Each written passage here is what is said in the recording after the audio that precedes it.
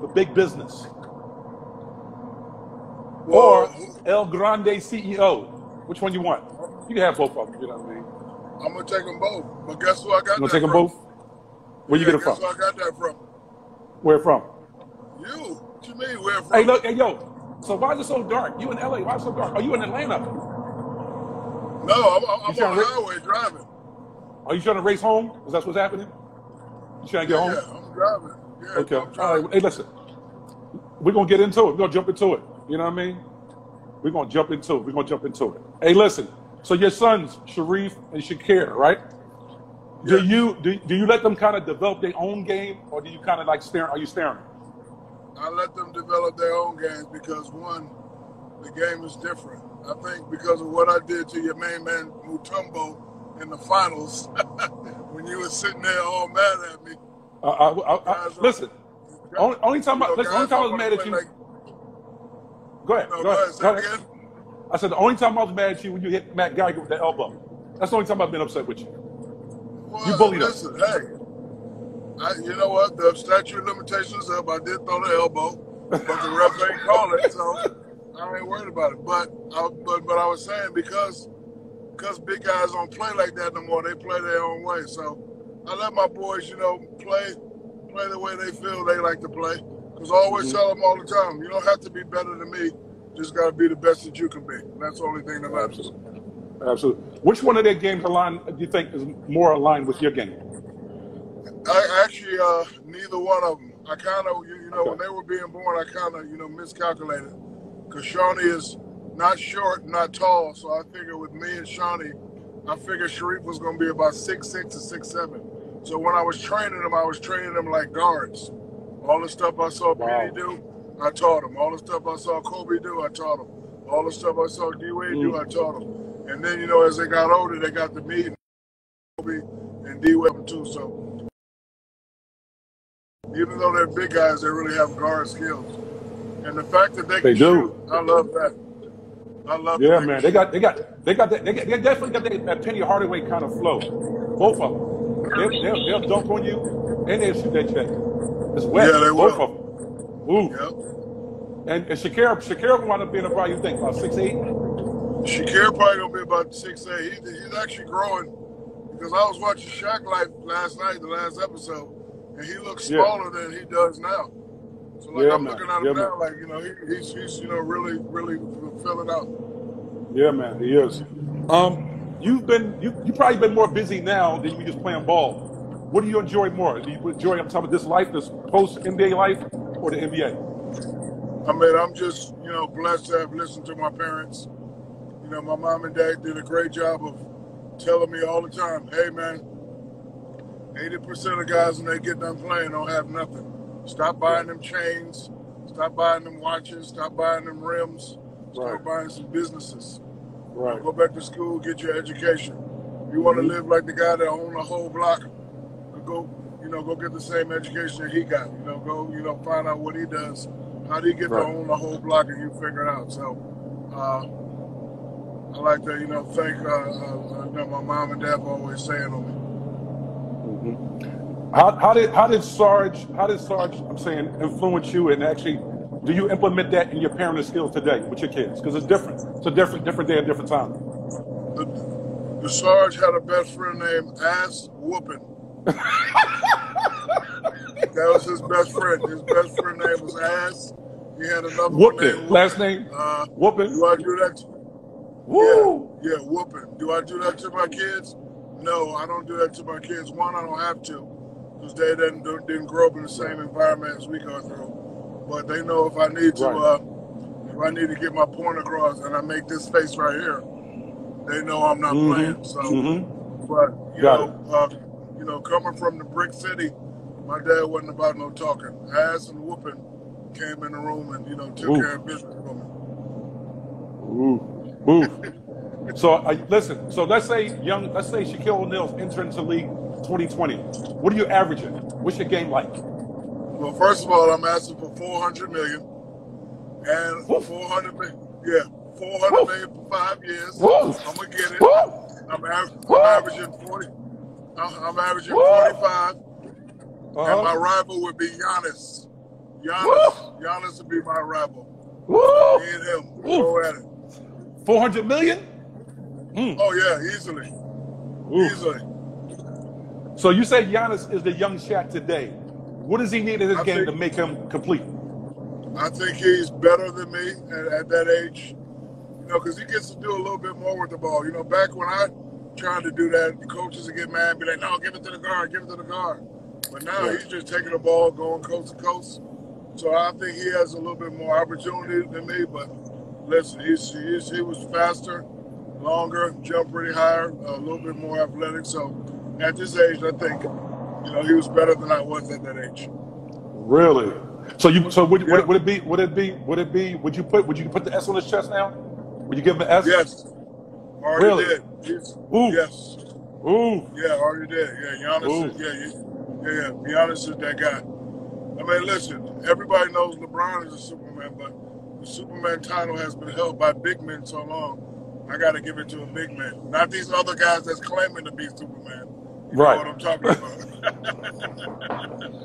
Wow. So, Bo Jackson, Deion Sanders both played dual sports. I know that you love football. Did you ever consider playing both sports? I actually did play in high school. I wasn't allowed to play in college. I would have loved the opportunity to play for the Cowboys. Wasn't allowed game in the pros. Wasn't allowed to. You a Cowboy fan? You a Cowboy fan? Oh yeah, all day, every day. Don't do that to me. It. Don't do that to me. Don't do that to me. Listen, the Cow Bums. Listen, I love you. Listen, I love you. You know I love you, right? But the Cow Bums. Yes. Listen to me. Come on, man. The Cow Bums. The Cow Bums. The Cow Chumps. We're not gonna do this. 1975. Nope. Oh man, come on, man. Come on. Now I notice you always say that you weren't as skilled as David Robinson, Tim Duncan. Oh man, please, man. So I noticed you say that you wasn't as skilled as David Robinson, Tim Duncan, Patrick Ewing, and Hakeem. But I beg to differ, right? I would say that the teams were prepared for you and they were afraid of you. You shifted everybody, you know what I mean? So again, who actually put fear in you? I couldn't. But, you know, your phone is breaking up. You're breaking up, big fella. That's your phone, boy. You need to check your Wi-Fi. I'm in this Phantom. I'm in this Phantom with this Wi-Fi. Woo! Talk about it. Talk about it. Talk about it. Talk about it. Talk about it. No, I was saying that's why when I came in, I never tried to be the best big man. I tried to be the most dominant big man. Because, you know, think about it, like even now, the term the best gets thrown around too much. But when you hear the term most dominant, it's only two names brought up, and I'm one of those names. So a lot of guys were better than me.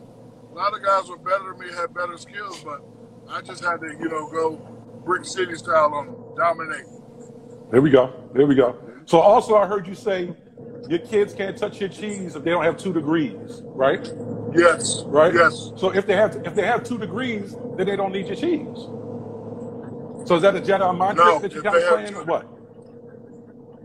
No. If they have 2 degrees and they want to start their own business or whatever, I will fund them.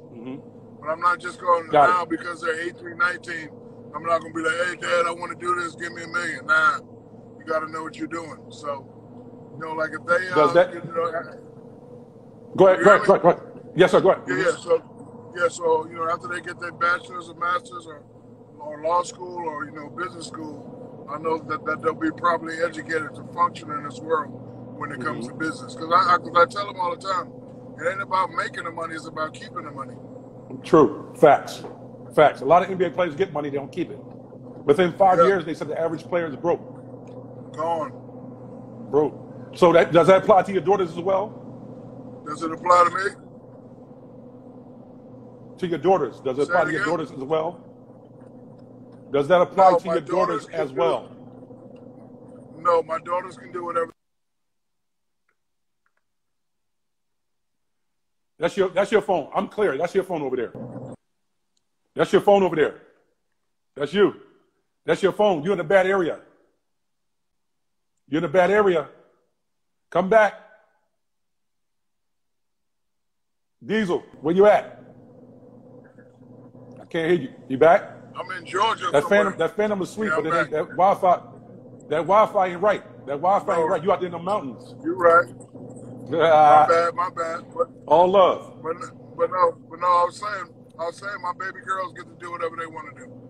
Right. That's what I figured that as well. That's why I asked you that. That's why I asked you that. So in this pandemic, what is the message that you're telling your kids? What are you telling them as a parent? Well, I'm telling them now to always be aware, be cognizant of what's going on, pay attention, continue to be kind to people, continue to show respect. You know, like right now, like we're doing a lot of charity work. So, you know, I take my boys with me whenever we go feed some people, do some stuff. But I'm getting to spend a lot of time with them and drop a lot of knowledge on them. Do you think? Let me ask you a question, because we come from humble beginnings, and they were very fortunate, you know, as growing up. Do you think it's connected with them the same way? Are you able to communicate that to them? What it really means to give back? Yes. Or are they just doing it? Well, listen. Anybody can talk about giving back, but the fact that they see me doing it, yes, which means I know they're going to do it, because you know my parents never talked about giving back.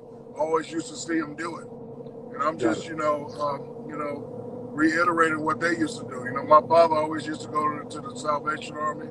My mama used to always take plates down to homeless people. My dad always stopped when he see homeless people, and whatever change he got, he'd give it to them. So I'm just doing what I was taught. So you know, the fact that I take them with me everywhere and show them how business is supposed to be handled, I know that when it's all said and done, that they will do it. So you take them to the boardroom and everything, like your meetings and stuff. They go to all your meetings. Well, not all of them, but they go to your meetings. I take my oldest daughter to some of the meetings, and my oldest son. You know, my oldest son, you know, he's been in a lot of the meetings. But Sharif, Shaquille, Mimi, and Miara, I really haven't, you know, taken them yet. But like I always come home and like break down what's going on. Got it. The NBA in 20 years, how does that look with all these international players coming over, and then the NBA and the NFL forging relationships internationally? How does it look in the next 20 years? In the next 20 years, it's going to be overran by little guys.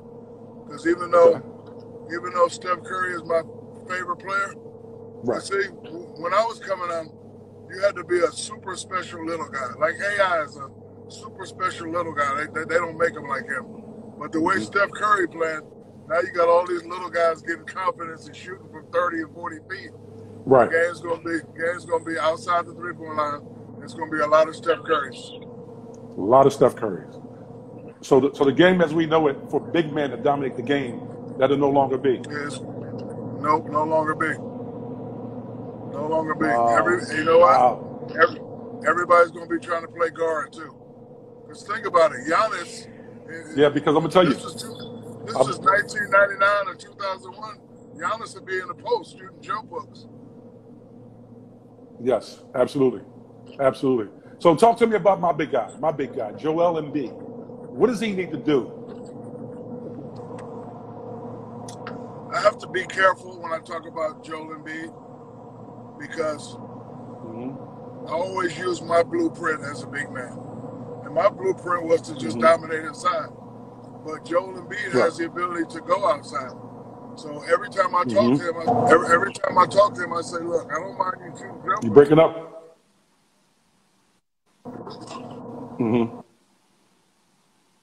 You're breaking up, big fella. You're breaking up. Oh, you're breaking up. You're breaking up, big fella. You're breaking up, big fella. Oh, he's breaking up.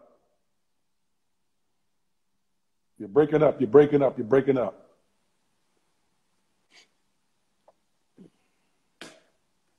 breaking up. I can't hear you, Shaq. I can't hear you.